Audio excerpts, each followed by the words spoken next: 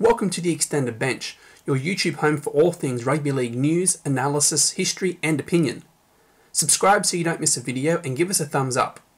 The Extended Bench is part of the Rugby League Monthly Network, which includes a monthly online digital magazine available at rugbyleaguemonthly.com and a daily podcast, Rugby League Daily, which airs during the NRL season. All links are down below in the description. Let's get into it. It's the 29th of August, 1895, and at the George Hotel in Huddersfield, England, 22 clubs from the Rugby Football Union have met to establish the Northern Rugby Football Union. The game of rugby league is born. But that's the end of this story. Plenty of water has passed under the bridge since then. So just how did we get to the formation of the Northern Rugby Football Union? Let me take you back to 1871, when the Rugby Football Union was formed. Rugby had split from association football, which we know as soccer today. And it was in the north of England that the game of rugby really took hold, particularly in the counties of Lancashire and Yorkshire. But this was something of an issue for the players based in the north. They were predominantly working class people, and the game was amateur, meaning players couldn't officially be paid for taking the field. Working class players had to be careful about how hard they played, because injuries meant they had to pay their own medical bills or take time off work. Now, here's where it begins to get a little messy. In 1892, Bradford and Leeds, both in Yorkshire, were accused of paying players for missing work, thereby being professional. From here on in, the schism that sees rugby league split from rugby union is set in motion. But how we get there is a matter that has come under some debate recently. The commonly held and supported belief is that as more and more clubs from the working class north of England were fed up with being amateur, dissent towards the southern clubs and the administration grew. They also accused the southern clubs and the union itself of scheduling meetings midweek and trying to freeze the northern clubs out of decisions surrounding how the game should be run. The administration of the union was, of course, based in London. However, a recent book by Tom Mather raises doubt on this long-held belief. And if you give me a moment, here's the book, Rugby League is Born. Dissent and general unhappiness from the northern clubs is not debated, but Mather suggests the decision to split was a more selfish decision than simply being paid for missing work, then known as broken time. You see, in 1885, soccer decided to become professional, and the game was experiencing massive growth in the north of England. It was managing to run two 16-team divisions. Rugby union was dealing with a downturn in spectators and therefore income. They were only getting big crowds for a local derby or for a knockout cup competition called the Yorkshire Cup. Mather says that in 1892, 10 of the teams in Yorkshire decided to form themselves into an alliance in secret. The issue here was that they wanted to form a league that the 10 clubs themselves wanted to run and control. The local authorities and those in Twickenham down in London weren't going to allow that, which led to conflicts. Now in Lancashire, they set up a first, second and third division, but the league body in Lancashire was in full control of that, not the clubs, so it was permitted by the authorities in Twickenham. In the end, Yorkshire managed to run a 10-team competition that was administered by the governing body, but the rules were set out by a subcommittee comprising of one representative per club in the competition. And in the competition bylaws, it stated the two teams that finished last would be relegated, but would be able to reapply for readmission. At the end of the first season, the bottom two sides applied for readmission, and the other 8 clubs permitted them back in, causing an outcry in Yorkshire. Essentially, the 10 clubs were out for themselves. In Lancashire, the problem was professionalism.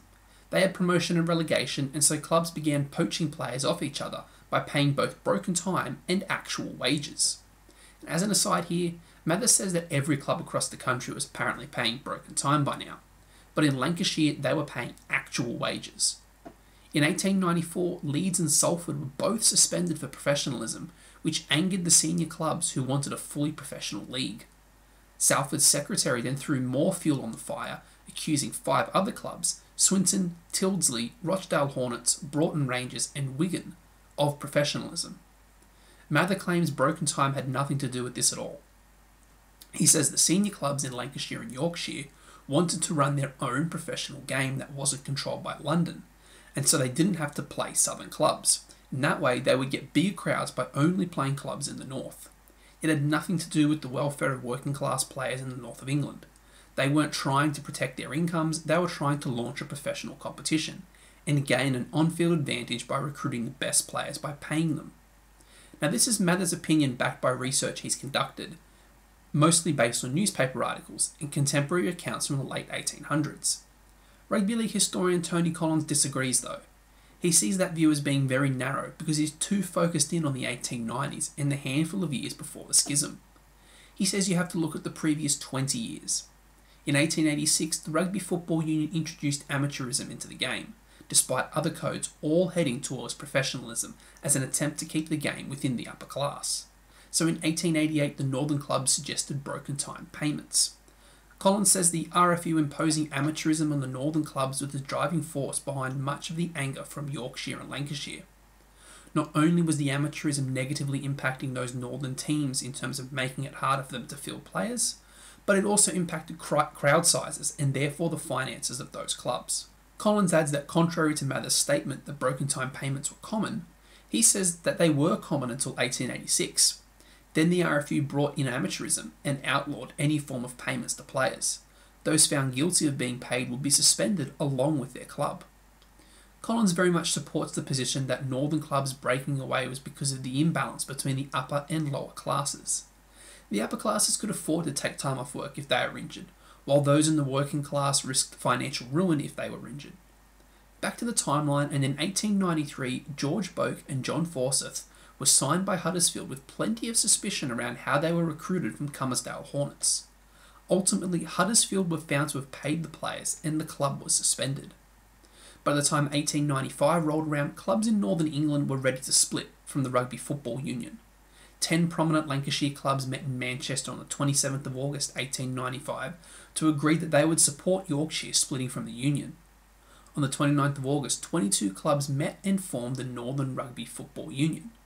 The clubs were Batley, Bradford, Brighouse Rangers, Broughton Rangers, Halifax, Huddersfield, Hull FC, Hunslet, Leeds, Lee, Liver's Edge, Manningham, Oldham, Rochdale Hornets, Runcorn, Stockport, St Helens, Tyldesley, Wakefield Trinity, Warrington, Widnes and Wigan.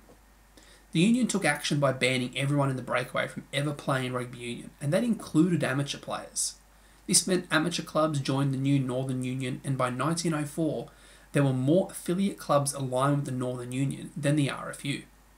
In many regards, the way the game formed in England has restricted its growth in not just the UK but also throughout Europe. The Northern Union was virtually set up as an isolated competition, and even today it doesn't like playing teams from the south, let alone from outside England. The Super League clubs were more than happy to boot the Toronto Wolfpack from the competition when COVID hit, simply to save their own skin. They replaced the team from North America with Lee, a team from a small town in Manchester. Super League teams have also complained of having to host Catalans and Toulouse this season because they don't bring massive crowds with them. Rugby League wouldn't have existed if those 22 clubs didn't split from the RFU, but the fact it was split along class lines has an impact today. If only there was a way to pull Super Leagues, and indeed Rugby League's attitudes towards expansion into the 21st century.